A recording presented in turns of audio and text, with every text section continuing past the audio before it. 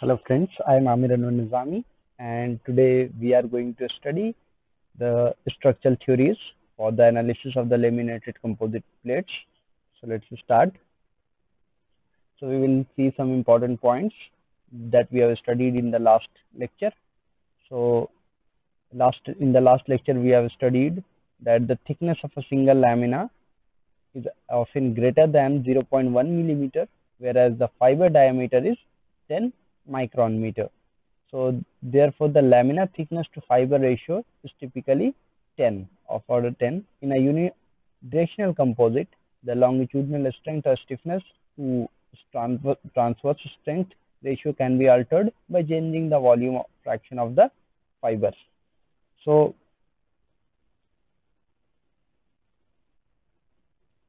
what we have seen in the last class,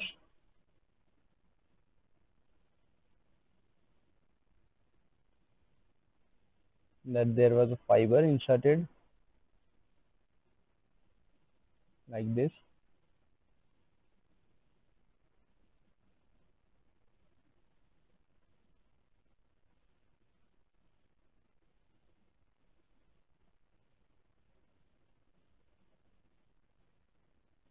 So these are the fibers,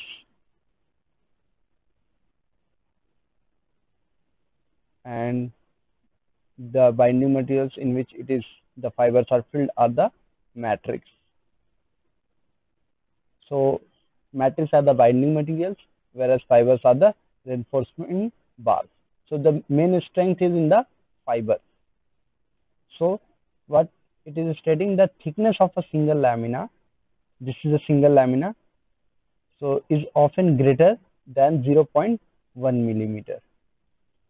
So the lamina thickness would be greater than 0.1 mm, whereas fiber diameter is 10 micron meter. That the diameter of this fiber is approximately 10 micron meter.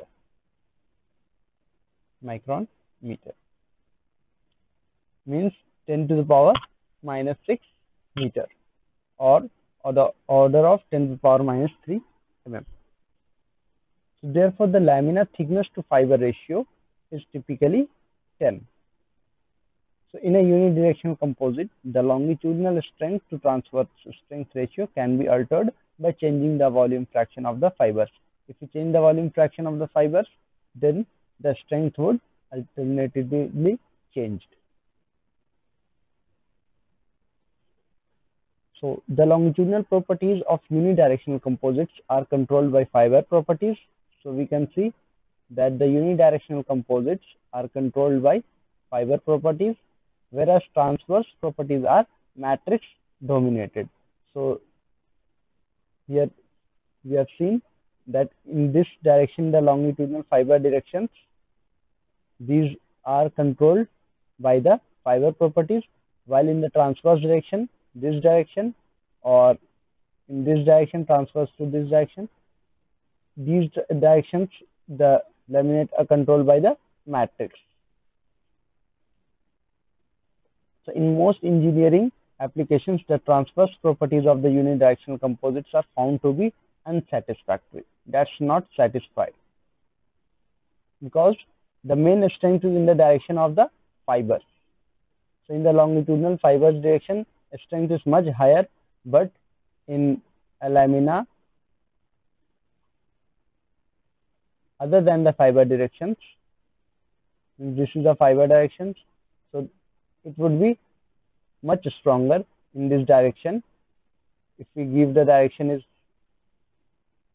1 laminar direction, and this direction is 2, and this direction is 3, then in one direction means fiber direction, strength is high, strength is higher. 2 and 3 direction, we know that in the vertical 3 direction or the 2 direction, the fiber would not be in that direction. So we can see that it is matrix dominated, means the strength would be shared by the matrix only. So it is matrix dominated. So smaller strength, smaller strength. So this apparent limitation on the use of purely unidirectional composites is overcome by forming laminates from the unidirectional layers. So therefore, we can say that a single lamina is not suitable to use like a plate. So therefore, because we have seen that it is stronger in one direction in which the fibers are oriented, and in the transverse to the fiber direction, we can see that strengths are much smaller, and that is governed by the matrix only. So therefore, a single lamina is not used. So this is apparent limitation on the use of the purely unidirectional composites. So we can overcome by this by forming laminates from the unidirectional layers. So what we do, we use different lamina to make a composite plates, complete plates. So this one lamina, two lamina, third lamina, and each lamina would be oriented in its own direction as per the required strength. So it may be 45 degree or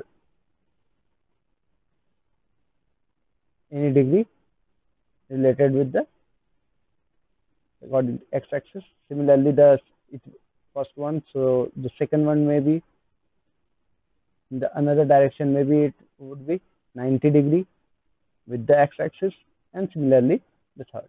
So we can alternatively change the orientation and get the desired strength. So a laminate is formed from two or more lamina bonded together to act as an integral structural element. So the lamina principal material directions are oriented in such a fashion so as to produce a structural element with the desired properties in all directions, as I have discussed. So a new material is obtained after the assemblage of the lamina, which provides extremely well performance than that of the individual parts taken separately. So laminates are fabricated such that they act as a single layer materials. So after combining the different lamina, it becomes a laminate and it acts as a single layer. So it is a lamina 1, lamina 2, lamina 3, and it is bounded in such a way that it acts as a single unit, which is called a laminate. This complete. So laminates are prefabricated such as they act as a single layer materials. It acts as a single layer materials. The bond between the two lamina, this lamina and this lamina, so the bond between this lamina in a laminate is assumed to be perfect. So we assume that this bond here is perfect. That is infinitesimally thin and not shear deformable. Means no slipping of the laminate and continuity of displacements across the bonds. So now we will see the analysis of laminated composite plates. As in the last lecture, we have studied the anisotropic elastic equations. So we have seen there the relations stress tensor that was related with the EIJKL into epsilon KL, where it was 81 elastic constants, then it reduced to 56 elastic constants after symmetry due to strain symmetry, then further it reduced to 36 after the symmetry due to stresses, and then it reduced to 21 elastic constants when we have applied the thermodynamics first and second laws. From there, the strain energy, as the stresses was the function of the partial derivative of the strain energy with respect to strain. So therefore, we get there 21 elastic constants. So from the symmetry, from the thermodynamics principle, and then from the material symmetry, we got the 13 elastic constants as a monoclinic, and then we got further reduced material symmetry, and we got the 9 elastic constants that was orthotropic. Then further it reduced that the more than 3 axis of symmetry, so we get reduced with the 7 elastic constants that was transversely isotropic.